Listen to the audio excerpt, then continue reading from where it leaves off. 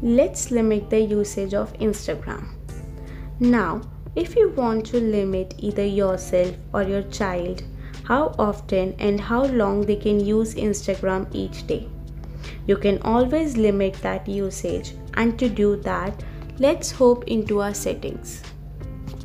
Click on apps over here. Just select Instagram. Click on screen time.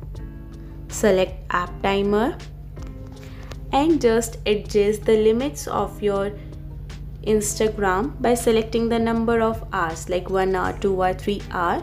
You can also customize it according to the days or weekends by clicking on the number of days shown over top.